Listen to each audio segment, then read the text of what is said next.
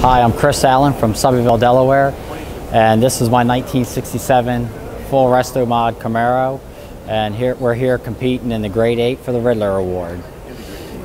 The car is it's got a 355 small block, supercharged small block with methanol injection and a 400 turbo automatic transmission. The theme behind the car is we were trying not to build just another Camaro. We were trying to go out of the box, make something that was extremely elegant, but retain the originality of the car.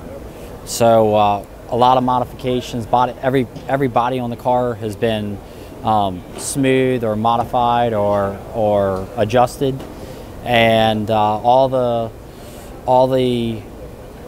of machining work on this car, CNC work and a ton of plating, as you can see.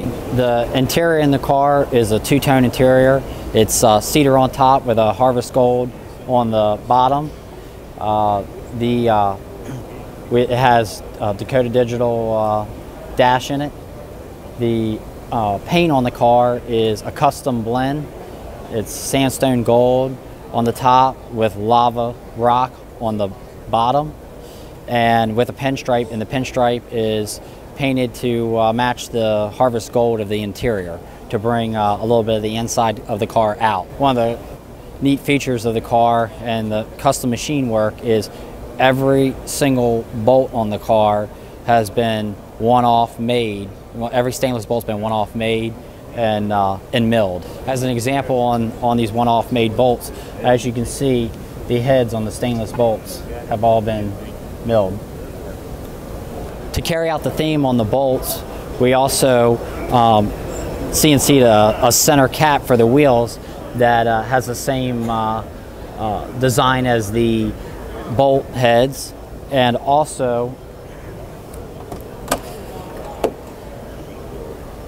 carried that theme as on the horn button on the steering wheel.